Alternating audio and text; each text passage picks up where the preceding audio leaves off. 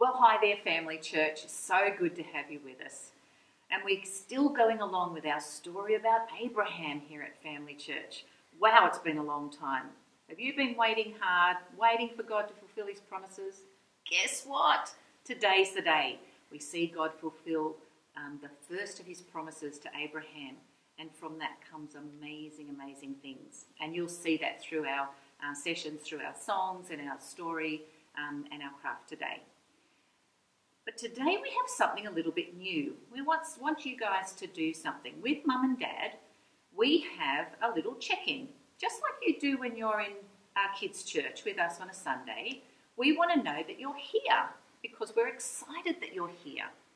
And so we have a little check-in online thing for you to do. Now, I'm told that the check-in is in the description down underneath where I'm speaking.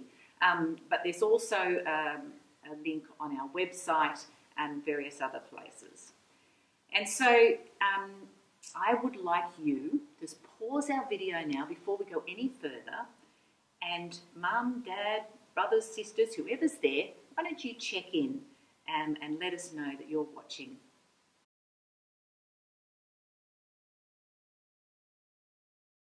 Well, thanks for doing that, everybody. We're excited to see who's tuning in, and we're especially interested to see what your answers were to the bonus question.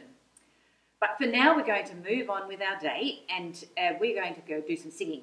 And we have God's love is big, and that's what we've seen, isn't it, with our story of Abraham. God's love is very big.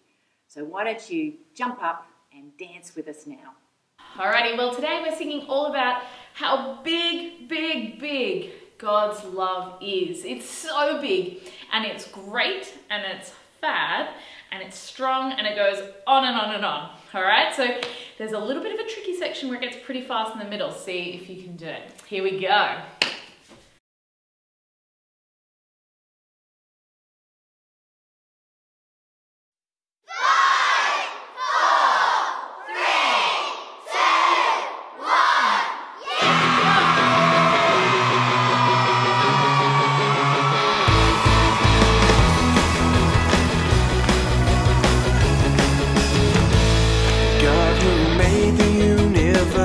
The earth, the sun, the moon and stars has a place in his heart for me.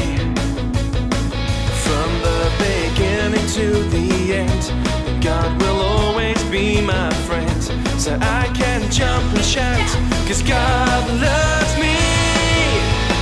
God's love is big, God's love is great, God's love is fab and he's my mate. God's love surrounds me every day. I love to sing and say, God's love is big, God's love is strong, God's love goes on and on and on. God's love surrounds me every day. And I love to sing and say, God loves me. Way!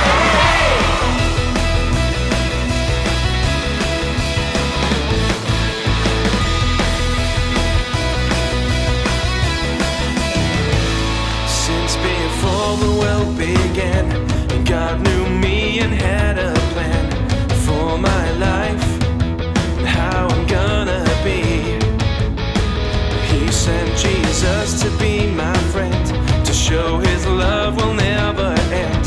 So I can jump and shout, 'cause God loves me. God's love is big, God's love is great, God's love is fab and he's my mate. God's love surrounds me every day. I love to sing and say, God's love is big, God's love is strong, God's love goes on and on and on. God's love surrounds me every day. I love to sing and say, yeah.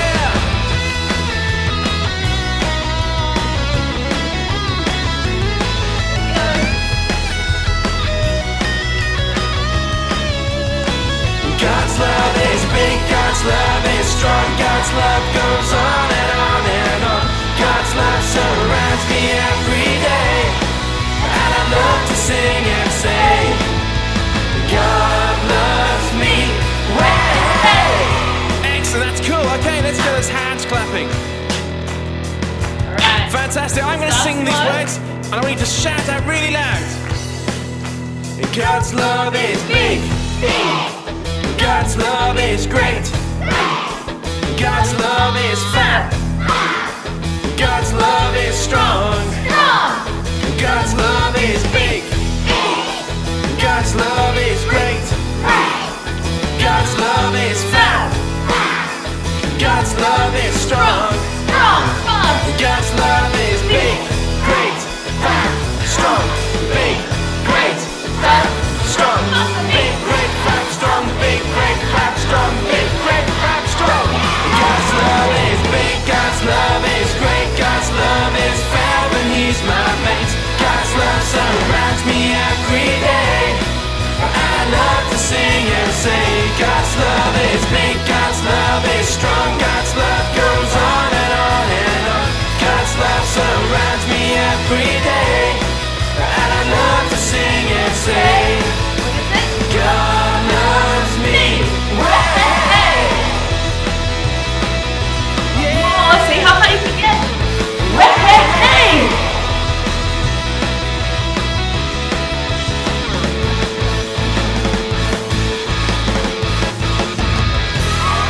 Well done. How big and great is God's love. Let's continue with Family Church.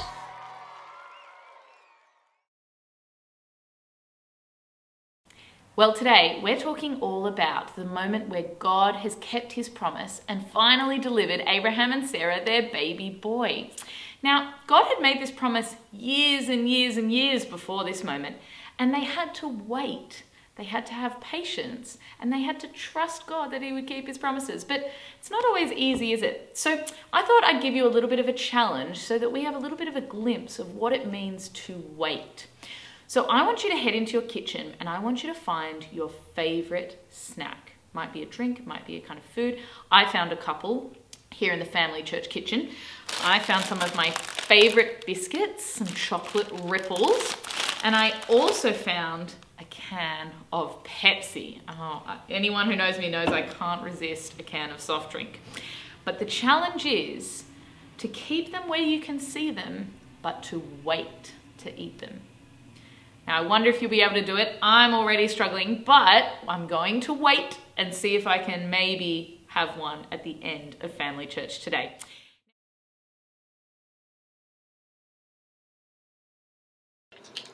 Good morning, everyone. This morning we're going to be looking at a promise that God made and how He did what He promised. But first, I'd like you to think of a time that you were waiting for something to happen or waiting for someone to keep their promise. I'm going to tell you an example today that involves my mum. This will be my mum. And me. And this is me. Did you guys get your mum a Mother's Day present? I ordered my mum one online back in April, but it didn't arrive, unfortunately, in time for Mother's Day, and it still hasn't arrived yet. And I keep on waiting and waiting and going online to see if there are any updates about when it will come, but I just don't know when it's going to turn up. Today we're going to be looking at two other people who are waiting for something to arrive. Can you guess who they would be? If you had said Abraham, you would have been right. And of course, the other person is Sarah. And Abraham and Sarah had been waiting for God to keep His promises, and in particular, one particular promise. Can you remember the promises we've been looking at this term? Was one of the promises that God made to Abraham and Sarah a brand new car? Or was it triple scoop ice cream? Nope. God's promise to Abraham and Sarah was that they would have lots and lots of descendants, and in particular, that they would have this special baby. And now we get to a very exciting part of the story, because we get to see that God keeps his promise. Unlike my mum's present, which still hasn't arrived and might not ever arrive, we know that God keeps his promise, and his promise of a son to Abraham and Sarah did arrive. Sarah here, and this is Sarah, she became pregnant just as God said that she would. And here she is, with baby Isaac in her tummy. And God didn't run late on delivering his promise. When Sarah's baby was born, it was a baby boy, and they named him Isaac. Lots of names have special meanings. Do you know what your name means? You can pause your video here and ask your parents if you don't know.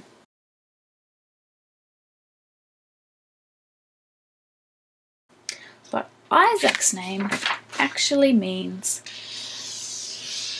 laughter.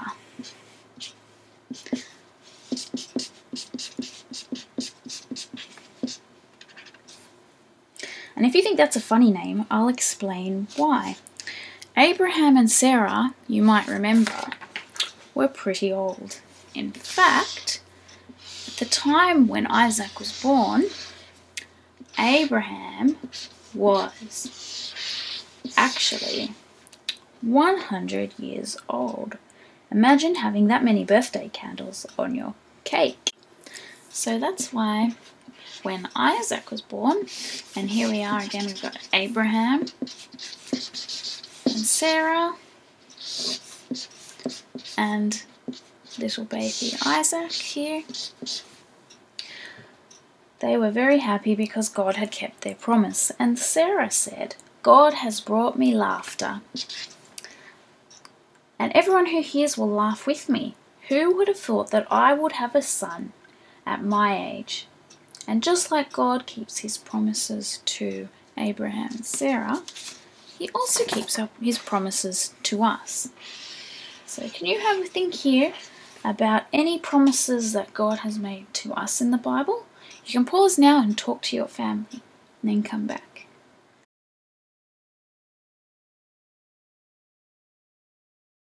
Unlike my mum's present here, which who knows if that's ever going to come, we know that God will always keep his promises, just like he kept his promise to Abraham and Sarah here.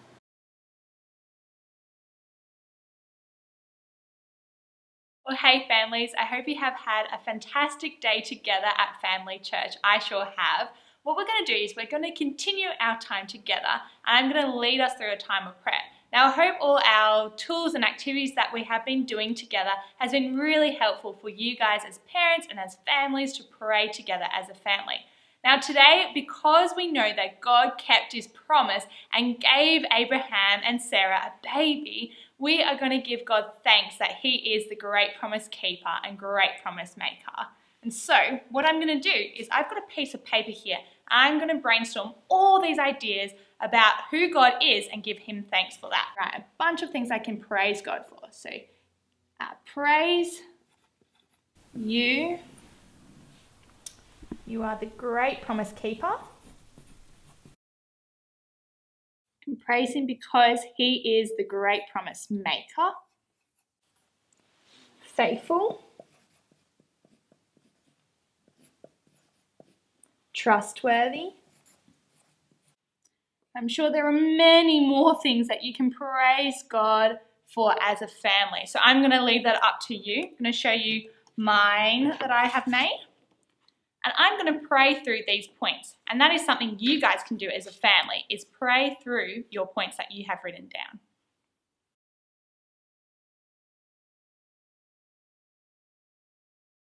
Hey families, today we're going to be making a little person paper chain. The reason we're going to be making this is because, as we've learnt from Family Church, God promised Abraham and Sarah that they would send them a baby, and we know that from this baby came a whole line of people all the way to Jesus. So we're going to make a whole line of people that you can hang up anywhere to remind you of how amazing and always delivering God's promises are. So to do this, you're going to need one sheet of paper, you're going to need a pair of scissors, and a bunch of texters. So the first thing you're going to do is make nice big folds across the length of the piece of paper, about a thumb long, and you're going to do that all the way down so it ends up looking like this. So once you've folded your paper so it looks a bit like an accordion, you're going to draw a big person on one of them.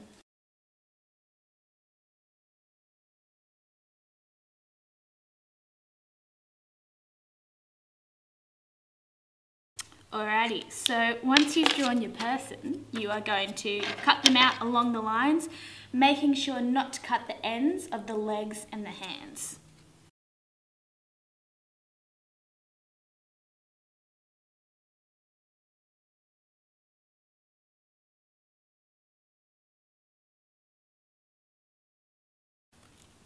Alrighty, once you've cut out your man, it's time for the big reveal. Grab one hand and pull them out to make a whole line. Now, after this, you can draw on a whole bunch of faces. Maybe you can draw your own family on. Another thing you can do is, since we're making this Abraham's line, you can give them all the names of people from Abraham's line.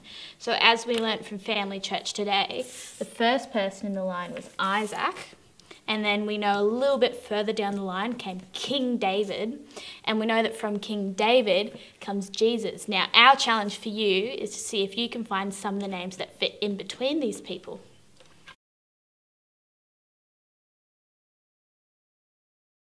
We also have a fun activity for you to do as a family, but it involves heading outside.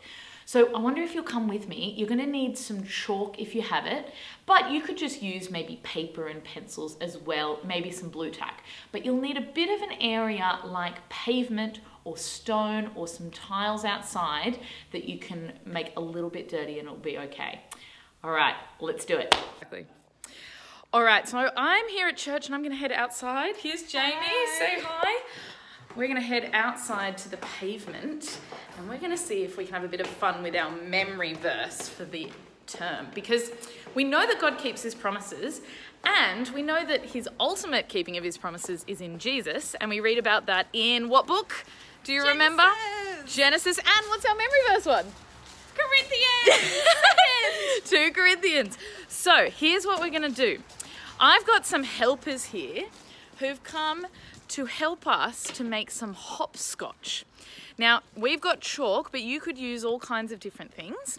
And we're going to draw the grid for hopscotch, a really long one, and in each square, we are going to write a word from the memory verse. And then we're going to play some hopscotch. You ready? Let's do it.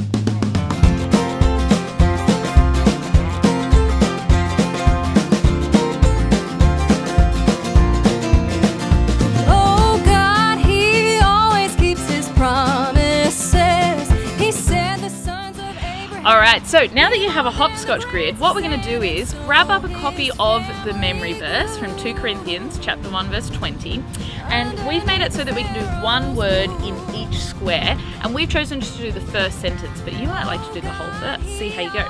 So, if you can remember it, let's see if I can, we'll see how we go. It starts with... We'll keep the Israelites secure, and so he stayed his head and led them to the promised land. Our God is good and true. He cannot lie to me and you. We can be No matter how many promises God has,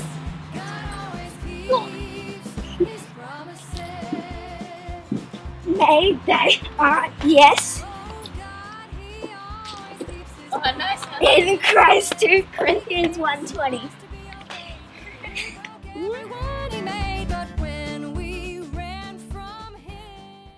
Well, haven't we seen God is our great promise keeper? And he kept his promise to Abraham and Sarah. They did have a baby. They had baby Isaac.